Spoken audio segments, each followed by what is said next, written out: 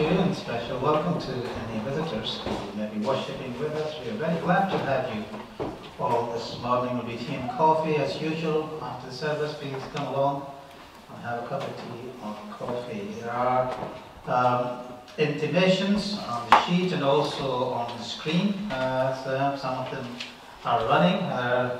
3 happy things we need to give thanks to God for. First thing, being a wife, you realize just only turned 91, and she celebrated her birthday. That's a wonderful thing to see people still praising God as they go along and celebrate the occasions. And then another happy thing that you may have noticed is one of our young people has become professional, I think. Played for the first time, first team, Dean Watson. So we give thanks to God for his continuing success, and we pray that he continue to experience his grace and more success in the future. And then, of course, one of the things that you may have noticed and read in your newspapers or somewhere on Facebook or something, Dave Campbell, our own Dave Campbell, has accepted his calling for some significant contribution to make in the national life of the church, and we give thanks. Dave, if you don't know, Dave has accepted the position of Chief Officer of Church of Scotland in 121 George Street, and so he will be making a significant contribution in the life of the national church. So we give praise to God that he uses people whenever he wants and wherever he wants. So give thanks to God and pray for Dave as he seeks to honor God in that position. If you have anything else that you want us to mention and want other people to pray for you, happy things or things that you really are concerned about, do let us know. Let Bill know, and we can also either put on the screen with your consent, or we can pray for these things. So please keep that in mind. There's no other intimations to make, so let us worship God. Our call to worship is taken from the book of Psalms, and Marla's going to read that, followed by the prayer. To you, Lord, I offer my prayer. In you, my God, I trust. Save me from the shame of defeat. Don't let my enemies gloat over me. Defeat does not come to those who trust in you, but to those who are quick to rebel against you. Teach me your ways, O Lord. Make them known to me. Teach me to live according to your truth, for you are my God who saves me. I will always trust in you. And we'll continue in prayer. Heavenly Father, who loves each and every one of us, light a flame of love in our hearts for you today, for our families and friends, our neighbours, our work colleagues, and anyone we meet along the way. You even ask us to love our enemies, and that can be difficult at times. As we come together to worship and praise you as a church family, light that flame in our hearts now. We humbly ask for your forgiveness if we have been cruel with our words and thoughtless in our actions, or if we appear indifferent to the sadness and many needy situations that surround us in our world. Be generous, Lord, and forgive us if we have fallen short in any of these areas. Help us to listen for your words as we praise you together in our service of worship this morning. Help us all to know and see that we are always forgiven and free to begin again with your love, given through our loving Lord Jesus and Saviour. Amen. Let us worship God. Our first hymn is taken from Mission Praise 147. It says, fill your hearts with joy and gladness. Let us stand together if we are able to and sing.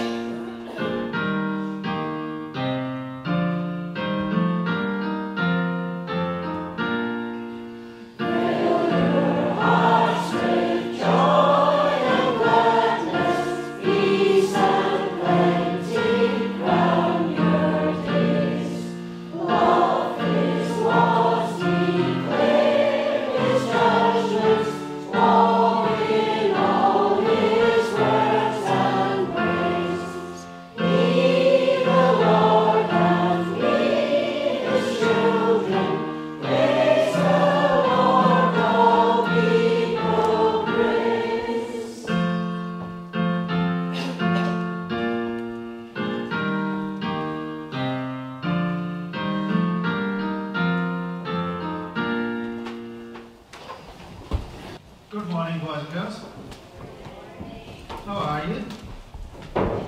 Okay? Now, can you name the games that involve balls? Can you name any games? Yes, okay. Let's see. How many of you can name any games? Okay. Football, that's right. I have a few balls here, though. Look at this. Just to give you some idea, right? I have this. Basketball? Any other game? Okay. Yeah, football somebody has named. I have this too. Anything else? Netball, yes. Kind of thing, yeah. Dodgeball? Dodgeball, yes. Any other? Volleyball, yes, volleyball. Tennis. Oh, Paul has one. Snooker? Snooker, yeah. I like that. Anything else? Any other thing? Rugby? Rugby, yeah, that's somebody said rugby ball. Yes, yes, that's okay, yes, very good. Any other? Yes? Sorry? Ten, okay. Golf, yeah, that's right. What about cricket? That's my favorite. Look at that. Squash, yeah. How about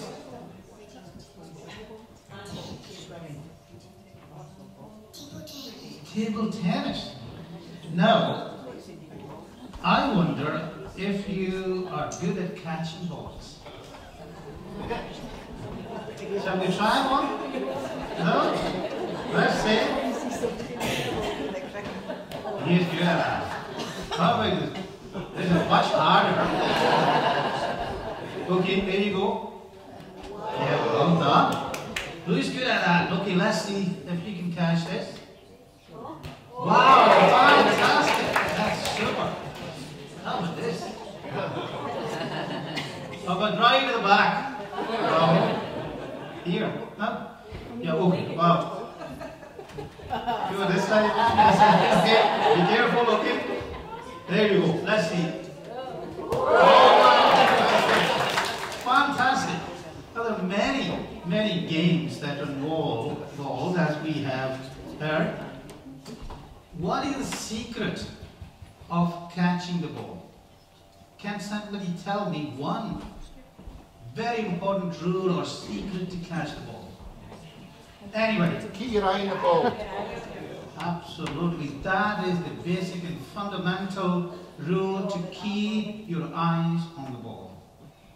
The moment you miss, take your eyes away, you can never be caught. And that's important, especially with cricket. If you don't keep your eyes on the ball, that can really teach you a very lifelong lesson. Huh? And same with tennis, perhaps, and other balls too. Now, I think if we keep that rule in mind, I think we'll do very well in life. Well, because that's the principal rule that Peter, one of Jesus' friends, learned in a hard way. Now, one day what happened was, Jesus and his friends were very tired, and Jesus said to his friends, okay, you go on the other side of the lake, right? And I will join you later on. So as they got in the boat started moving. There was a big storm. So much so that the boat was filled with water, and all the friends were so afraid. They were trying hard to take the boat on the other side, so hard they were worried about their own lives.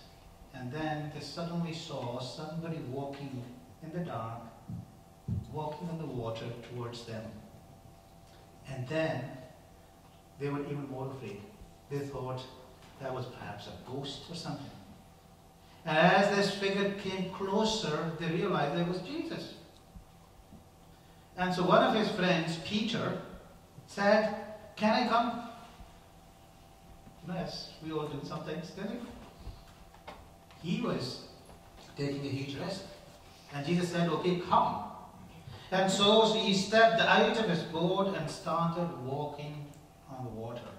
He was looking at Jesus as he walked. But along the way, he took his eye off Jesus, tried to look on the water, and he began to drown and sink. And so he was crying for help.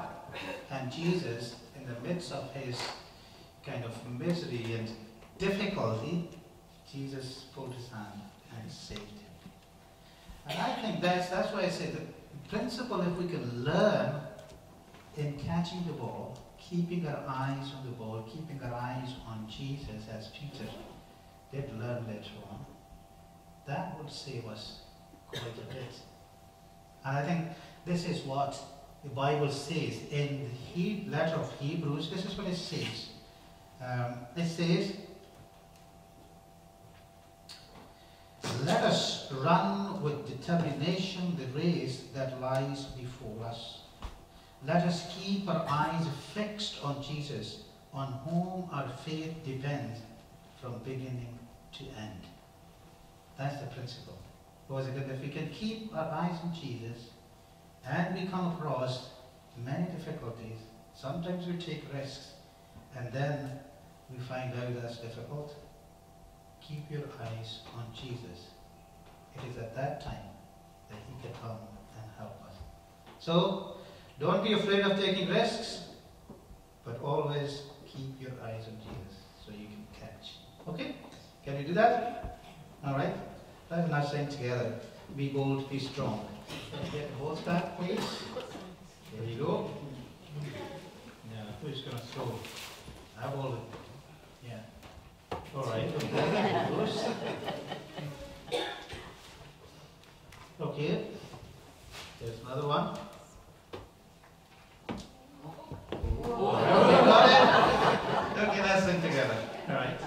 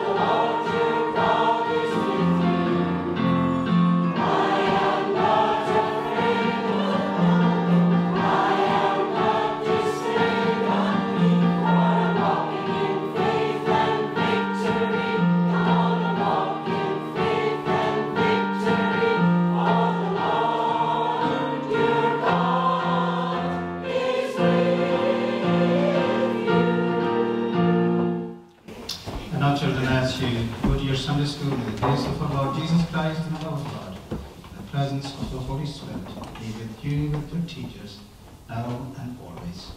Amen.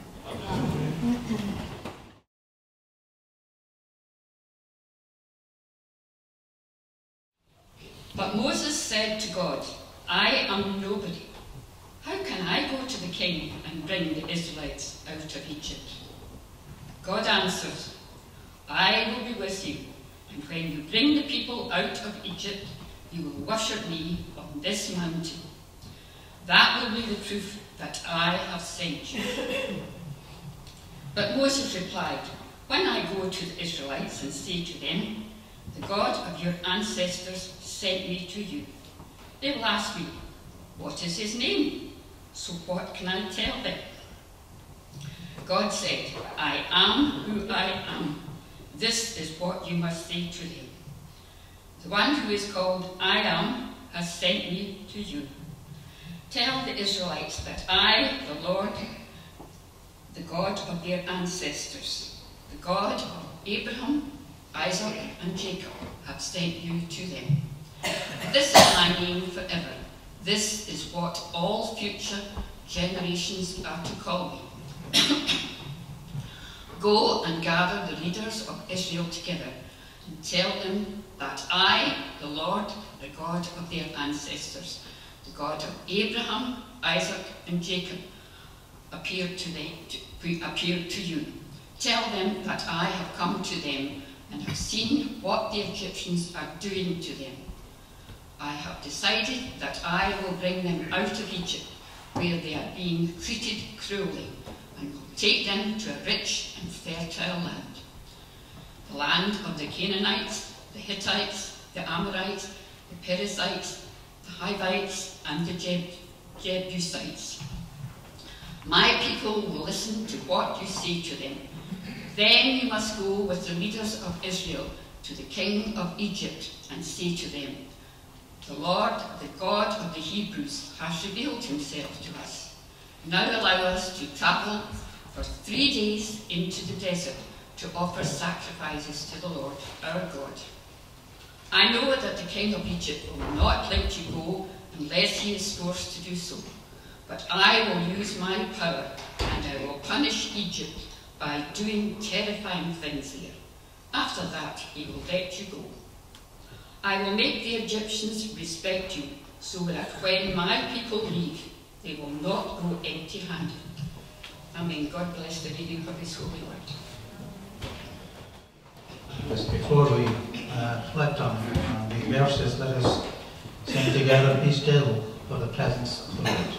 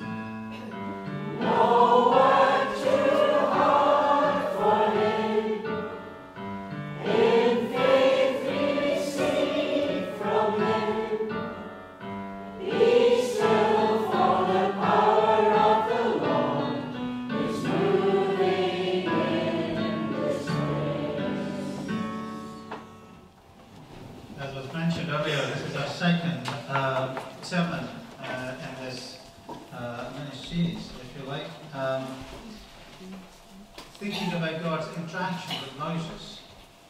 As most of us know, Moses is one of the most important people in the entire Bible after Jesus. And, we tend to like certain people in the Bible for perhaps two reasons. Either we aspire to be like them, or we identify with them for what they went through. When I was young, I used to like David, Samson, Samuel, and so forth.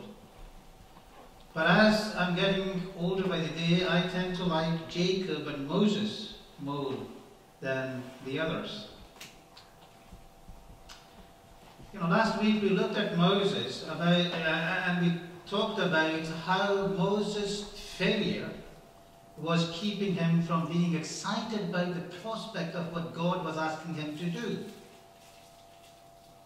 And I do think that failure can have a significant impact or effect on our life and the way we live life after that particular event. For some, it separates them from people.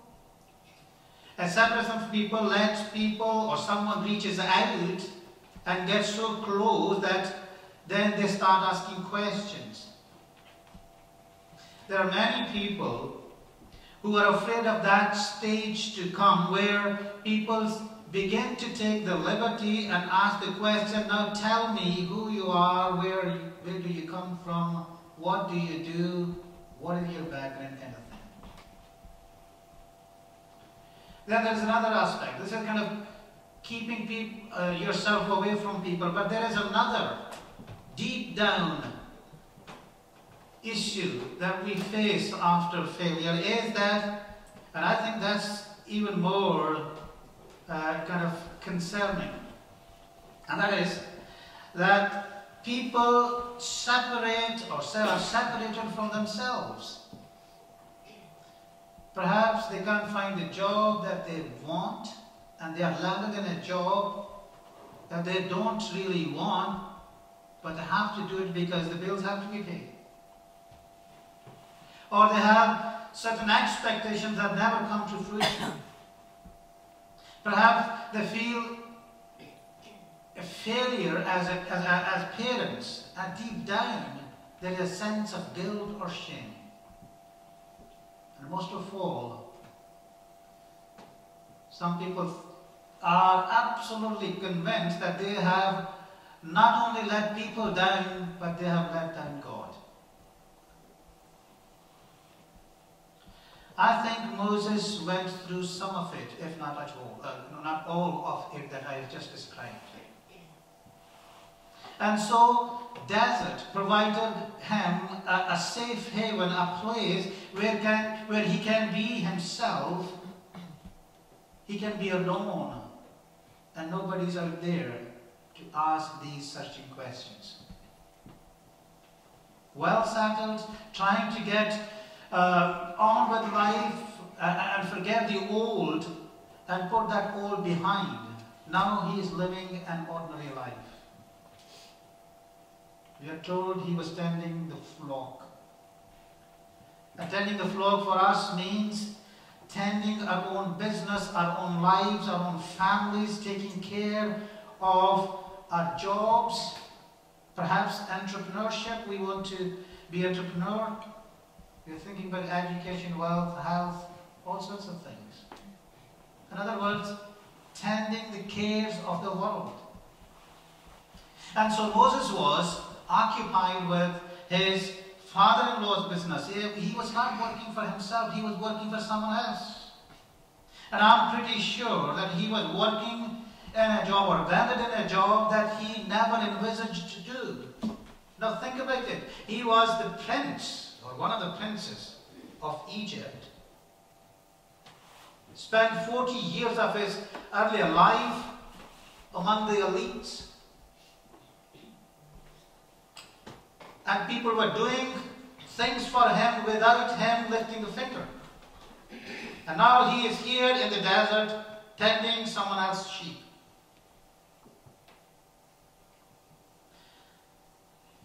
Anyway, he spent his valuable and usable time in the desert without being worried about someone finding out about him. Remember, he was under death warrant. He had murdered somebody, and the king wanted to kill him. And so in this lonely place, the God turns up. And God calls Moses to go back to Pharaoh, lead the Israelites out of their miserable slavery and lead them to the land of the promise, the land that God had promised many, many years ago. A land full of opportunities. As another calls, and I mentioned last week about Jeremiah, there are other people too. When God came to them and asked them to do something for him, their first reaction was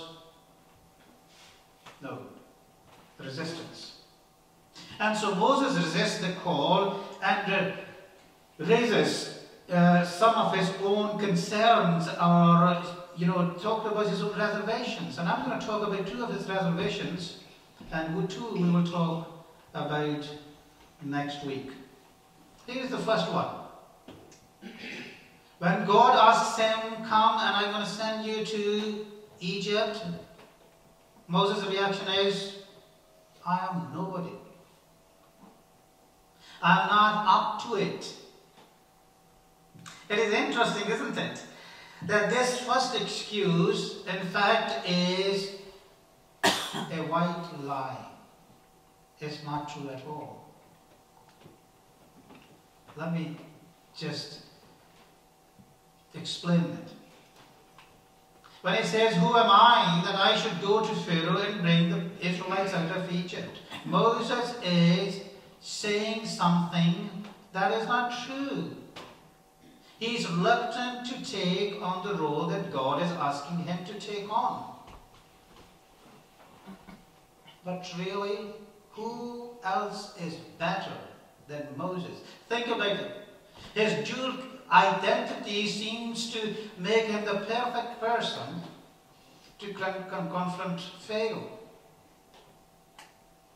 As a prince, he was well versed in royal politics and also royal system, Egyptian system.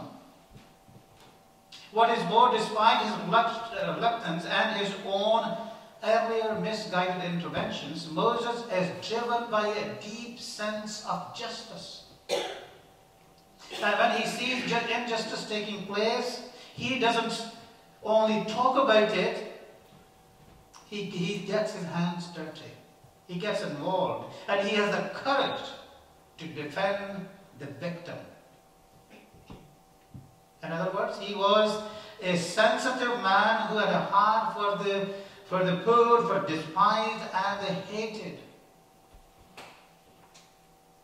To my mind, that's enough of a qualification. And so God asks him, come, you go to the Pharaoh. And he says, no. What is at stake here? What is deep down there? I think it's a matter of his own identity. He's suffering with identity crisis. And this is what failure does sometimes. It knocks out your confidence, and it brings this doubtful ideas in your mind about your own identity.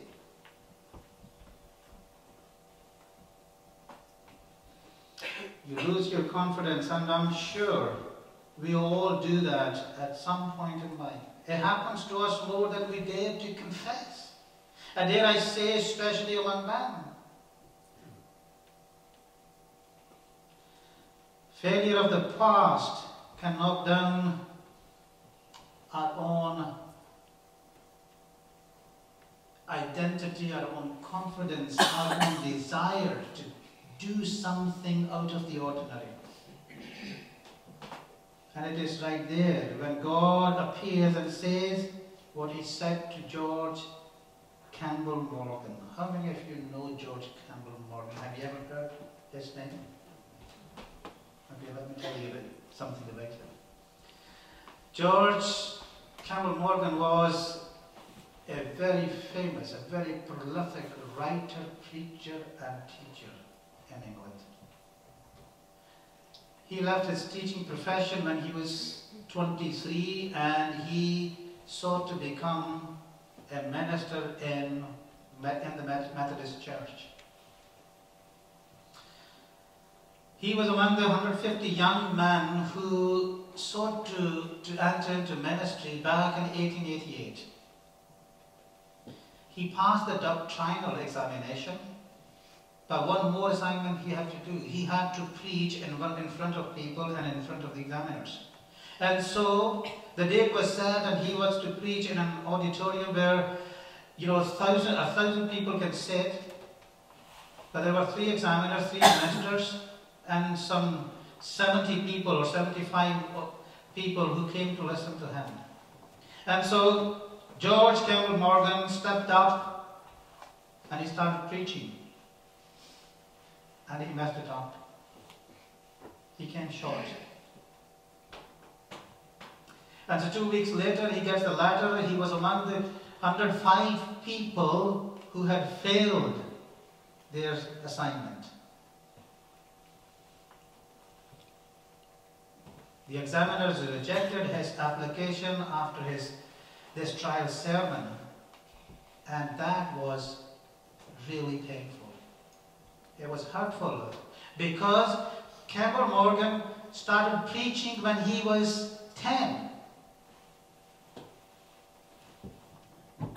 In later years, Morgan said this. He said, God said to me in the weeks of this loneliness and darkness that followed, I want us to hear this too. He said to Campbell Morgan, I want you to cease making plans for yourself and let me plan for you. Cease making plans for yourself. Let me plan your life. And this is what God was saying to Moses. Yes, you made a plan yourself 40 years ago, but let me now make a plan for you. And you know what? Judge Campbell Morgan was ordained 2 years later, and he was in ministry for 55 years. His fame, he was such that in America, he preached all over America. He has written many books, too. Let me plan for you, God is saying. But that has not convinced Moses. Moses says on, and he goes to the second reservation. He says, in effect, I don't know enough. I'm not really qualified. And I was still not, is seeing the point that God is making. He's not going to take this job on to free the people who are oppressed, who are slaves. I mean, to be honest, who would take that job on? It was a mammoth task. And I think I can understand why Moses was saying this. Because he was saying this on the grounds of his own seeming insignificance. You don't think he is important enough to take this job on. Moses is asking a legitimate question, I have to say. Now, you don't just simply go to Egypt telling the Israelites that God of their ancestor has appeared to him and he asked me to free you from slavery without at least a name to go on. You know what Moses was trying to say? Moses was saying to God, look, people are going to ask me questions, and I will be able to answer these questions. God's answer is, in verse 14, it says, I am who I am.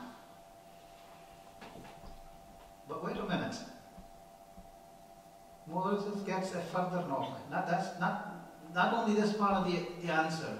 He further gets this information that When he goes to Pharaoh, he is not going to believe him. He's going to have this opposition because greed and lust for power, greed of the tyrant is hard to break.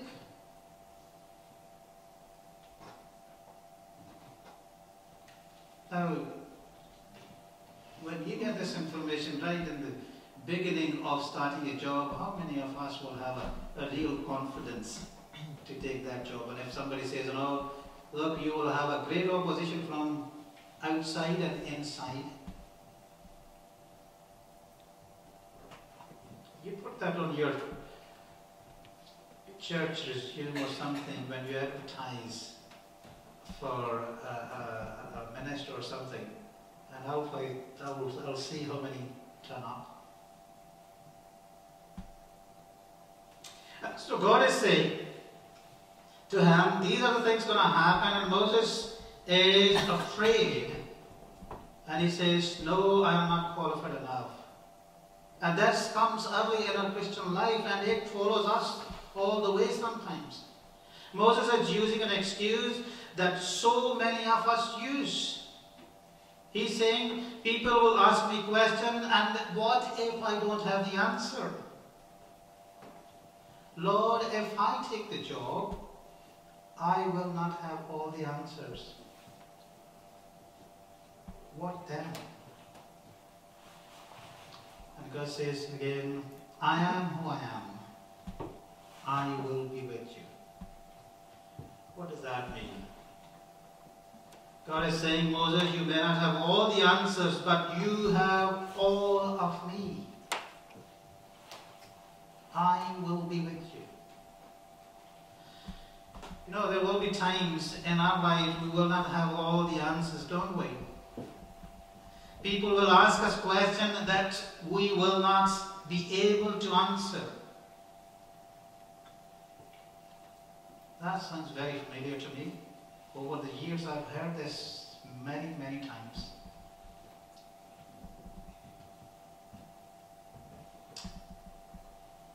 Not only people will realize that we don't have all the answers, they will also realize that we are humans when we don't know everything. And you see, this passage from Exodus is not simply a recounting of an old event, some time way back in history. By remembering, by participating what God did for Israel in Egypt, we see how the pattern of God's action in history point toward the ultimate cross-shaped exodus from the power and slavery of sin. You see here how I lament on the fact that people have so little interest in the Old Testament. And they tell me they don't read the Old Testament. There's so much illiteracy about this first part of Scriptures. And yet we can see ourselves right there.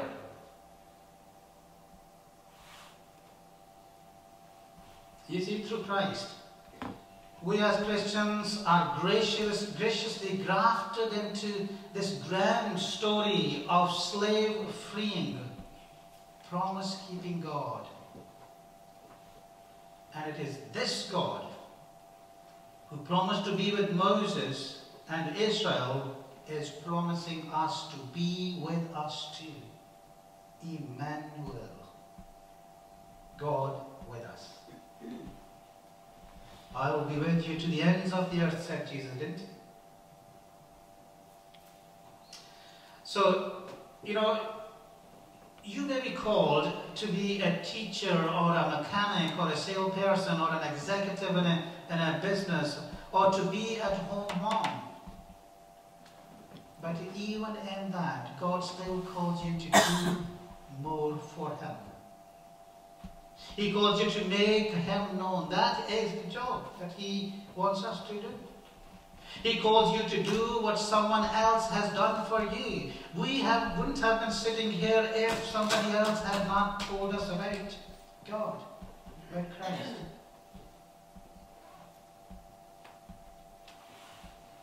Tell people about Him. whatever the reason or what the reservations we may have.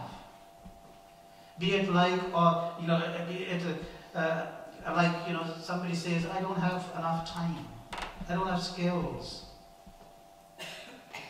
You see, God does not expect you to serve out of your own inherent abilities.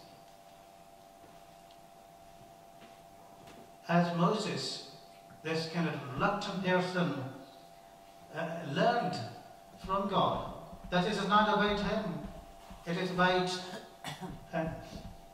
You see, did you notice in this story, and you will notice also, the dialogue as it goes on, God is saying, I will send you, I will be with you, I will make this happen. Moses on the other side keeps saying, but I can't, but I can't. You see the difference in focus? God is trying to take his focus on himself, he's keeping his focus on himself.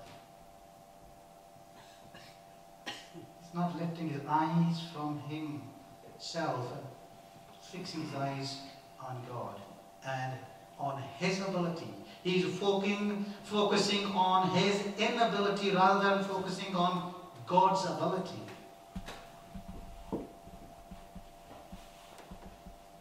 You see, God does not give us tasks and then expects us to figure out how we do it with our own ability or with our own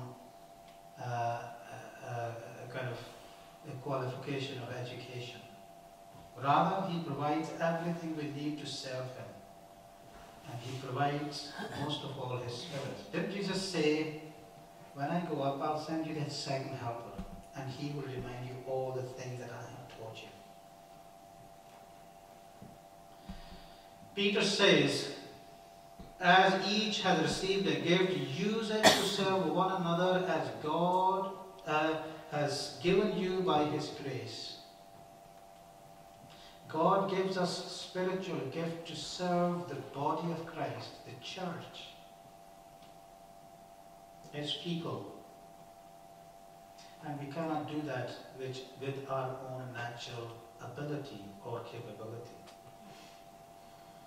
And this is why Peter, who was frequently so quick in doing things and saying things, realized on the day of Pentecost that it's not about his ability, but rather his ability.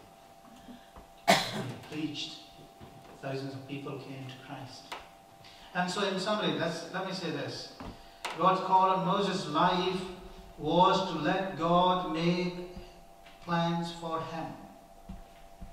And this means to push him beyond his own little comfort zone. His own kind of world that he had created for himself.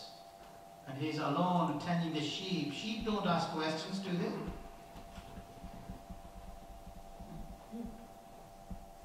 He learned about servanthood, a real servanthood, the depth of it.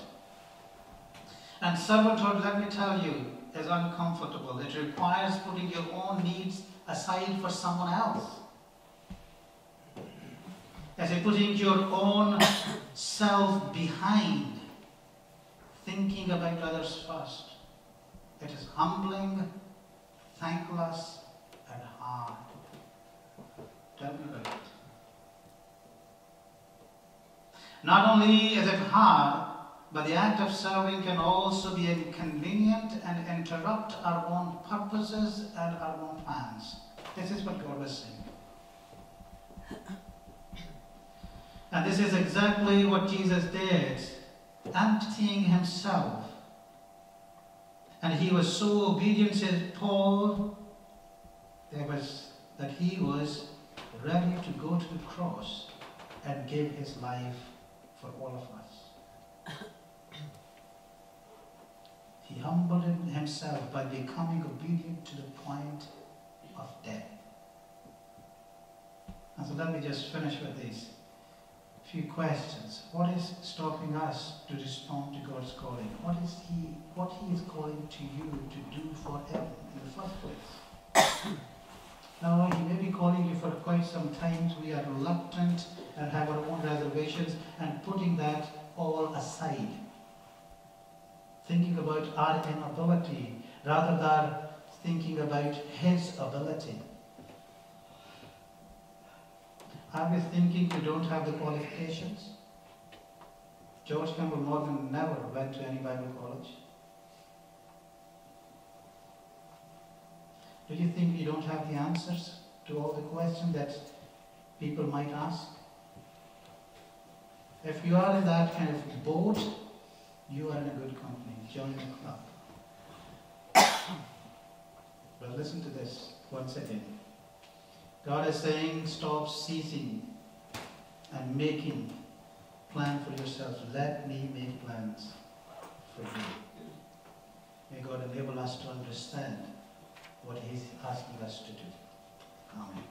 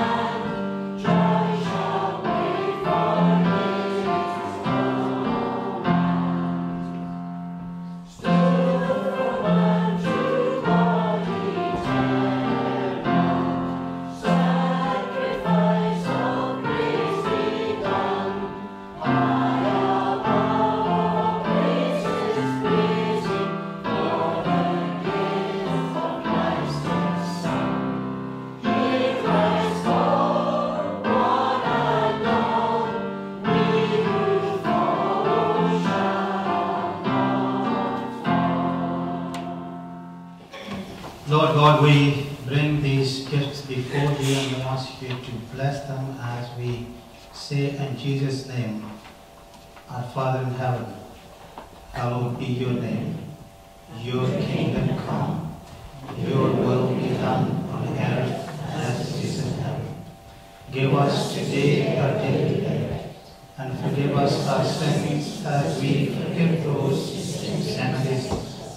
Save us from the time of trial and deliver us from evil.